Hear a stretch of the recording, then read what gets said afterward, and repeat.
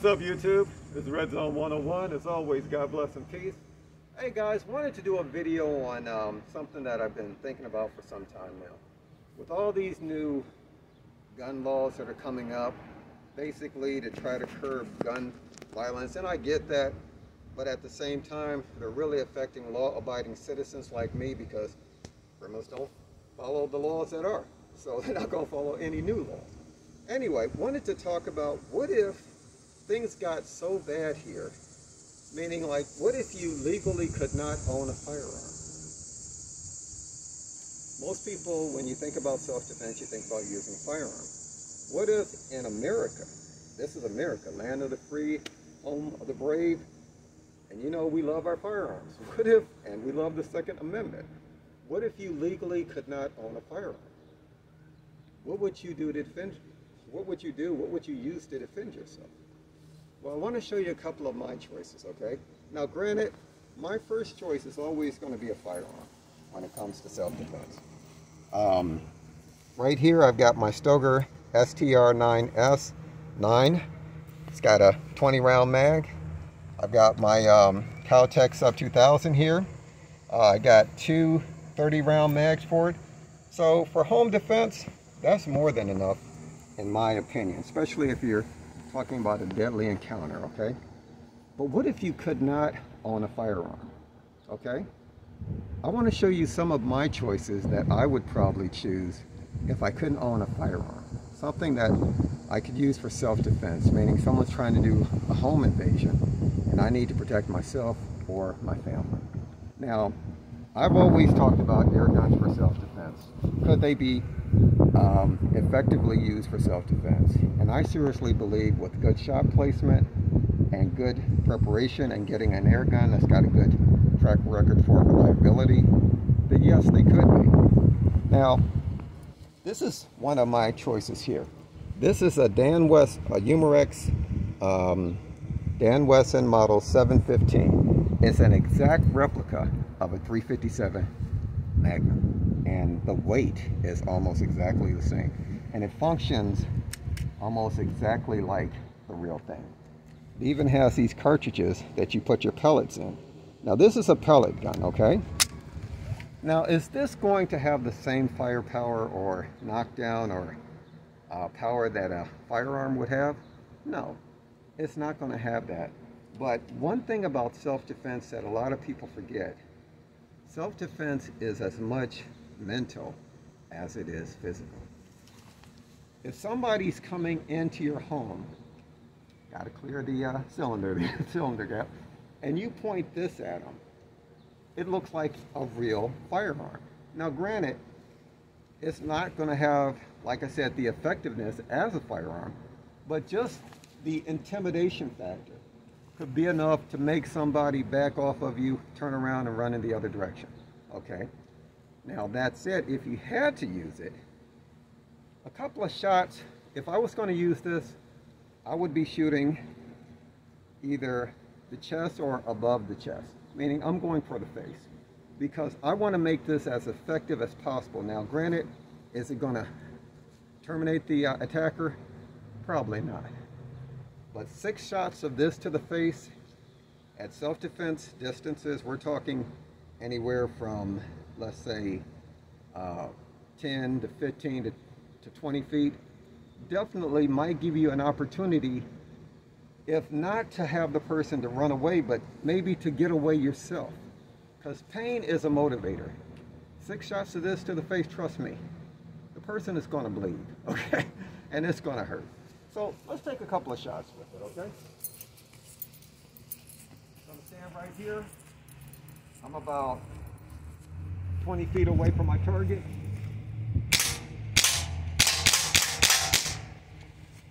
If you emptied 6 shots of that into someone's face, that might give you just enough, let's say, opportunity to run and get away, to get to safety. And the bottom line in a self-defense encounter is to survive the encounter. You're not always going to put the person down, but your main goal is to survive the encounter. If you can run, I'm gonna be honest, run. If you can get away, get away. But if you're cornered, if you're in your home and you're defending you, your family, you do what you have to do, okay? So 6 shots of this to the face would definitely be a deterrent. But let me show you something that I like even better. I like this because of the realism. Now, if I was going to use an air gun for self-defense, CO2 powered, all of these are CO2 powered, I'd probably go with the Crosman DPMS SBR. This right here is CO2 powered. There's two CO2s that go like in the mag here. It holds about 20 to 25 rounds. But what's nice about this particular one, now granted, if you saw somebody pointing this, let's adjust the stock, you would think that is a real AR. Flip up the sights. You would think it's a real AR. But if the person kept coming, you can go anywhere from single shot to full auto. This is a full auto BB gun. 20 rounds of BBs, 1.77 coming at you, and you're aiming, like I said, you want to be the most effective as possible. This is me. Not going to tell you what to do, but I'm aiming for the face. Got my red dot here. Let's say that somebody is trying to break in. I hear them kicking in the window, or breaking in the window. I hear them kicking in the door. Let's take a couple of shots with this. We're going to do 3 shots, single shots, okay? And then I'm going to go to full auto. Well, let's do 3 shots. We're going to aim at the kitty litter there. I got them filled with water. Here we go. See if I got my red dot on. 1, 2, 3. Switching to full auto.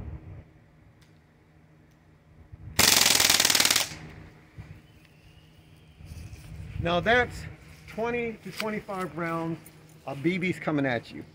Now, I don't care how tough you are or how tough you think you are. You get 20 rounds or 25 rounds of BBs coming at you at about 400 feet per second, and you're aiming for the face. I don't know anyone that's going to have too much fight left in them or want to continue to proceed on the path that they were on to try to hurt you. I couldn't see that. I know if I had 25 BBs coming at me, I don't know if they're hitting my cheek, my nose, my eyes, what have you, but I'm bleeding. My face is bleeding. I'm not going to want to continue to fight. And I tell you this, everyone talks about that 300 and some pound meth head that's not going to feel pain or whatever. I've lived in the hood for almost 55 years. I've yet to encounter a 355 pound meth head that's not going to feel pain. Okay? As I said, pain is a motivator. Could this be used for self-defense? I don't know, you tell me. I know I could get the job done with it. Wouldn't be my first choice, but again, if I wasn't able to own a firearm, I could make this work. Now let's say you want something that's a little smaller. This right here was a project of mine. It's a Crosman Bushmaster MPW. Now this is an SBR, but I bought it on eBay and it was almost brand new, but the back stock was broke. So what I did, I took the back stock off, I put on a little a buffer here, and I made it a pistol caliber. Well, I made it like a pistol, like an AR pistol. So what we're going to do, we're going to take a couple of shots with this. Let's see how this works. Works the same way that my other one did. The other Crosman. Well, let's see. Now, last time I tried this, I forgot to set the red dot. And as I see the red dot, I forgot to charge it. I apologize. So we're going to wing this. So I'm going to take 3 shots. Cock it first. There we go. Did I do that? Yeah, I'm getting this on camera.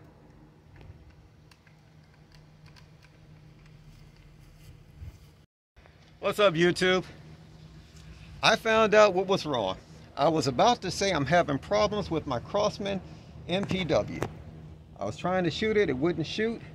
And this is why you always have to make sure that your firearms, that you're doing what you're supposed to do and eliminate the user. Bottom line is, I didn't have the darn thing loaded, okay?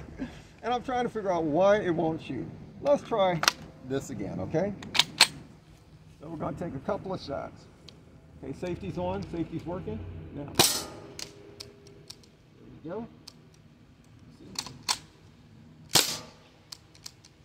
Try this again, full auto. Okay, that would definitely deter a would-be attacker. Now, yes, I did have a couple of issues with it. Like I said, this wouldn't be my first choice. An air gun wouldn't be my first choice, but then again, you use what you have at the time. Now, let's go with something with a little more power. Okay, this right here is my Hansen, I think it's E. This is a break barrel pellet gun. It's shooting a 22 caliber pellet at over I think it's 1,000 feet like per second. So we're just going to take a shot with this right here. Now this right here has a lot more power. This has more power than any of the other air guns that I've shown you. So we're going to just take a quick shot with this just to show you. And I'm not going to shoot the containers because they're already punctured. But just to show you how hard this hits, okay? I'll shoot this silhouette that's in the back.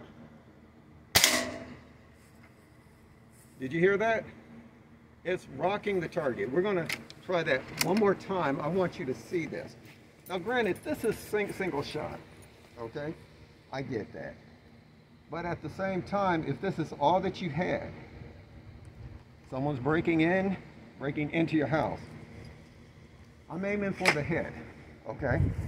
Because I'm not trying to play nice. You're trying to break into my house to hurt me or my family. I'm going to place the shots where they're going to be the most effective, where they're going to do the most damage. Now we're going to look at the silhouette that's out there. I'm a little bit over 20 feet away from it, but I want you to see how this rocks the target. That is hitting with a lot of power, a lot of authority.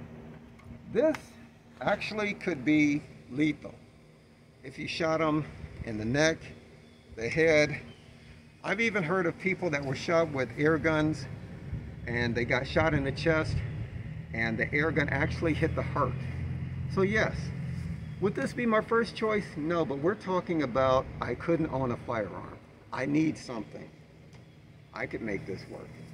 Now, let me show you a couple of things that were actually designed for less lethal self-defense options. Now, you know this is one of my favorite that I carry. This is my Byrna HD launcher. It has a 5-round mag, and this thing has a .68 caliber projectile. You can shoot either these nylon here, or else there's these chemical rounds here. These are like getting hit with pepper gas, okay, with pepper powder. It's like getting hit with a what's that called? With a pepper sprayer, okay? You get what I'm saying.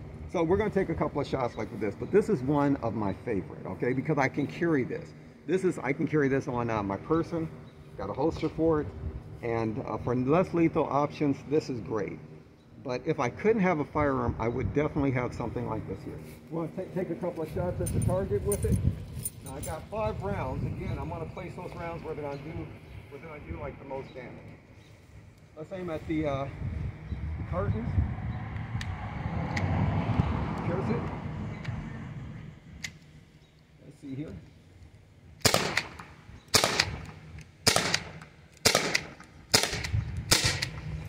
Now, as you can see, that was doing a lot of damage. Okay. Now I got to remember, take it off safety, otherwise it's not going to work. But you can see what it's doing to those curtains. Now granted, that's only plastic, but imagine that being with someone's face. that's going to definitely cause a lot of damage. It's going to be effective if you use good shot placement. Now let me show you a couple of options that have a little more power here. This is my Umarex, I think it's a T4E HDR. Again, this is in .68 caliber. Now this one has a lot more oomph. I bought this online. It's been modified. It doesn't just have, let's say, 8 or 15 or 16 joules. This has 30 joules. This has some serious power. The downside to this, now granted, you've only got 5 shots, but the downside is because it's using so much CO2, it's CO2 powered, that you're only going to get about the 5 shots. You might get a second mag. The mags are easy to replace. You open that up there, and there it is there. You got your rounds. Put it back in, and you're good to go. Now to make this work, some people don't like it because what you have to do, you puncture the CO2 here. You have to hit it.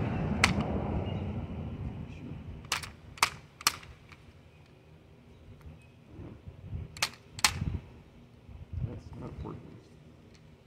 Let's try this again. Nope. What's up, YouTube? Red Zone 101 again. Again, you have to make sure that you're not, you got to make sure that you're putting the CO2 in right. I couldn't puncture the CO2 because this right here punctures the CO2. The CO2 has to be facing this way with the puncture in. I had it facing the other way. Trying to do with too many things at once, I guess. Let's try this again. I want to show you just how much power this has. Again, you're only going to get 5 shots. But when you're talking about with 30 joules, you get hit once or twice with this, once or twice. Trust me, you're not going to want a third, fourth, or whatever shot. Well, let's take a couple of shots with it. We'll aim at the crates again. There we go.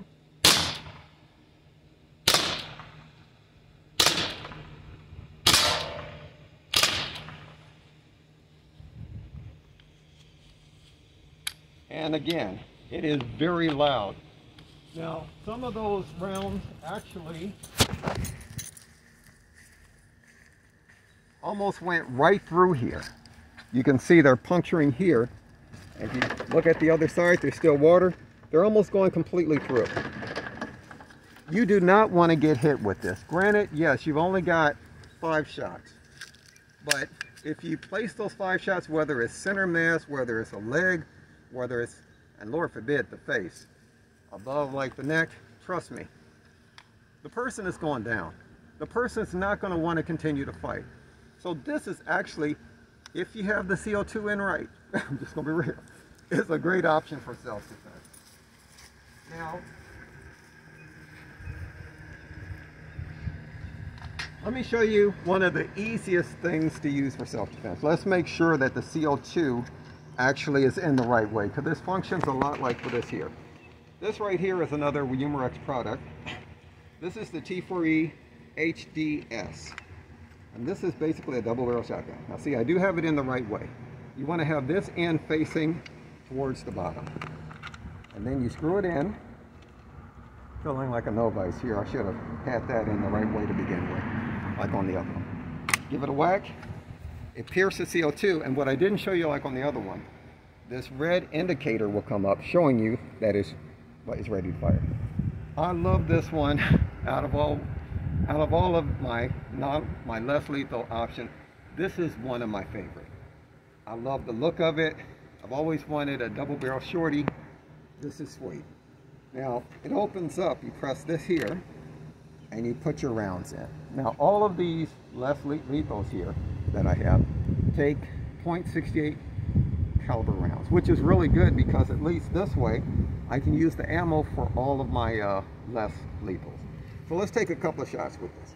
Now this is for up close and personal. Now you have a selector switch here. Instead of opening up the barrel like on a traditional shotgun, you press your selector switch. That's going to shoot the left barrel. Push it to the right. It'll shoot the right barrel. Push it in the middle. You get both barrels at one time. Well, let's take a couple of shots with it, okay? I love this one. Okay, Now this one here has an upgrade kit in it too, like my other T4E, the revolver. This one here is shooting at about 20 joules, which is, that's some pretty good power, because the, what is it, the, trying to get it together, my burner, the HD, is shooting at probably around 12 joules or something like that. So it's got a nice little jump. But again, this one has no sights, it's for up close and personal. Let's see if I can hit something with it. Okay, here we go. That's the right barrel. That hits really hard. And let's try it one more time. Let's do both barrels. Now this one here, you're going to get more shots than you would like with the revolver, because it's using less with CO2. But the great thing about this, both of these, you can use any of these rounds here. Okay, you've got your pepper rounds here. You've got your nylon rounds. I'm not sure like which ones these are, but just about any .68 caliber round is going to work in this like revolver. And also, you've got these aluminum rounds. Now these aluminum rounds, these really hit hard. Okay, this here could definitely, well, let's put it like this, they hit really hard. You could really do a lot of damage like with these. So here, we're going to just shoot both barrels for this time, aiming at the center target. You can see it rocks that target. And again, that's shooting both rounds. Okay, and with this here, with the modification kit I got in it, I'm probably getting about, I'd say about 8 shots with it, which is nice. But again, it's one of the simplest ones to use. Pop it open here, put your rounds in there, hit your selector switch, or just leave it on both barrels, and boom, you're ready to go. Really nice. Okay, so this would be another good bedside one. And now, let's talk about, out of all these, what would be my number one choice. If I couldn't own a firearm, and I had to have something for self-defense, this would be it right here. This is the Byrna Mission 4, okay? Now this right here takes a an 88 gram CO2, but I can also use 90 gram CO2s that are made for guns that air guns that use the 88 gram of the CO2s. Now this has two 20 round mags, okay? This right here would be my first choice, all right? Works just like an AR. Should be, I think I've got the gas off now. Been a minute since I've used it. Let me do a test shot. Turn on my red dot. Yep, it's working. Okay, now this here can shoot single shot, or else, meaning like one shot like at a time, or else you can, I think it's got a, no, it doesn't have a full auto, okay? But you can get rounds off really quick with this. We're going to take a couple of shots to show you. I want to show you why this is my first choice. Okay, let's say we're rocking multiple targets, people trying to break in. They're normally coming through one entrance, let's say the door or the window. Okay, let's take some shots with this. Now I put I made a little pad here. There is actually a stock that goes on the back of the CO2, but I didn't like that. I like the pad better, it feels better. Just feels better for me. Okay, let's take some shots with it. Turn up that red dot a little bit. There we go. Okay, here we go.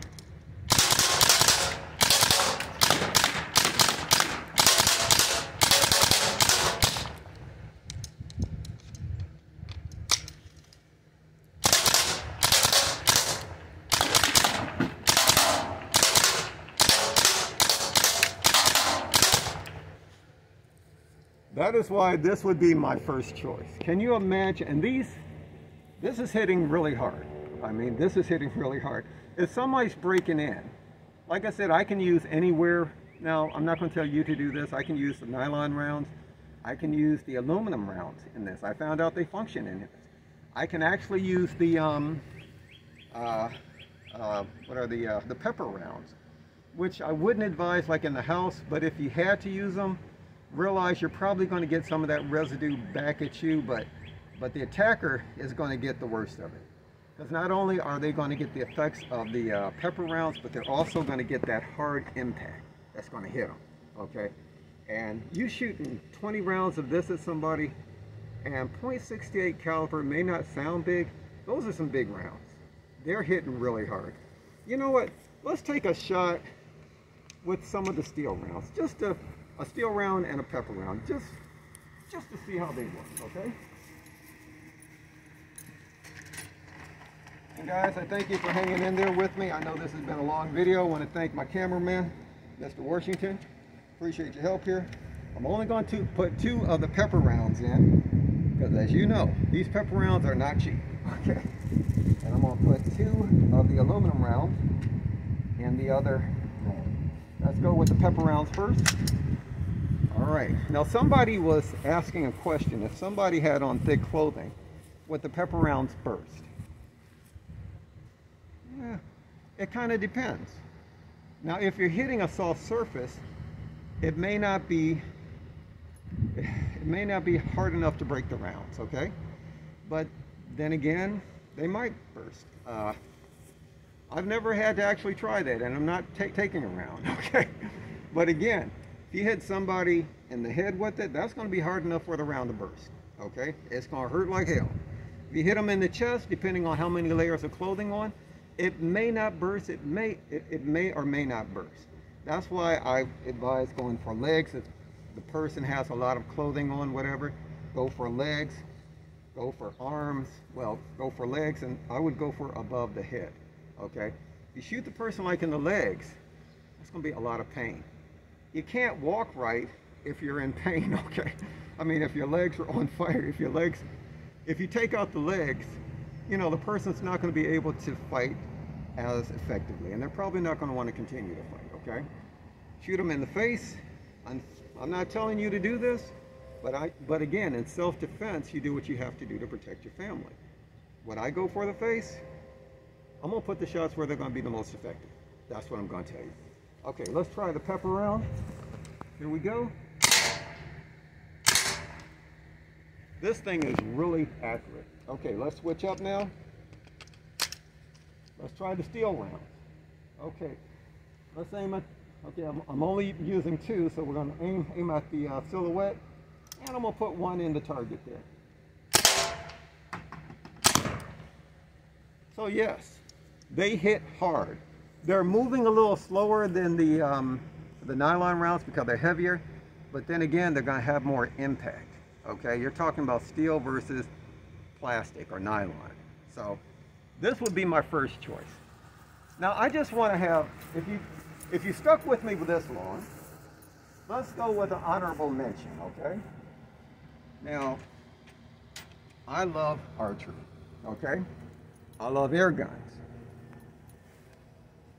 This right here gives me the best of both worlds. This is my Humorex Javelin, CO2 powered boat launcher, basically arrows. Now, the 90 gram CO2, it goes in the front here. Now, you only get 1 shot at a time with this. So why would I even consider this as a self-defense weapon? Well, let's put the boat on here. Let me tell you why. Because, make sure it clicks in, you could put any kind of head you want on here. Now granted, I've just got some field tips, I guess you could call them, but you could put a hunting tip on it. That's razor sharp. Now, this thing is hitting so hard that I had to reinforce my archery target. Okay, it's hitting about as hard as a crossbow. And anyone knows a crossbow, you hit with that, you know, you hunt with a crossbow. People hunt bear with crossbows, okay? So 1 shot with this is definitely gonna either put someone down, hit them in the right place, or else they're gonna be limping out trying to find help. Let's take a couple of shots with this. Now, Normally I would have a red dot on here, but because I might want to reach out and touch someone, I've got me a scope on it. So we're going to take a couple of shots with this. Now for every shot you have to cock it. Let's make sure the safety's working. Safety's working. Now I will say this. This is very loud, okay? If nothing else, if you shoot them and miss, it's going to sound like a gun going off. And I don't know about you, but most people when they hear gunshots, they take off running. So here we go. Very loud. We're going to take a couple more shots. Let's see how fast I can load this and shoot it. I'm getting it on first. Okay. Cock it back every time. Okay. Put another one on. Get in there. Not the fastest, but still. Once you get it in there. And one thing I wouldn't advise is cocking it before you put the bolt on. Thing is very accurate.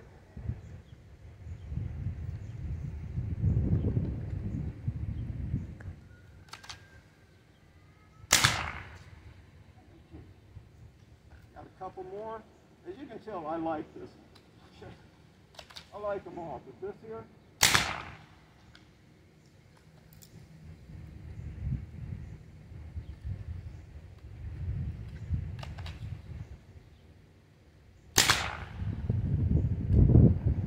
Just a few more to go.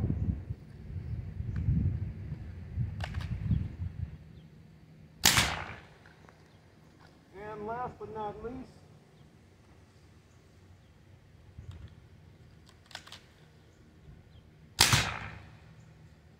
let's take a look at that target, okay?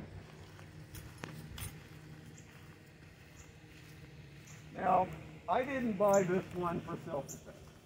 I bought this one just because I love archery, and as I said, I love air guns. So combining the two just seemed really natural, you know.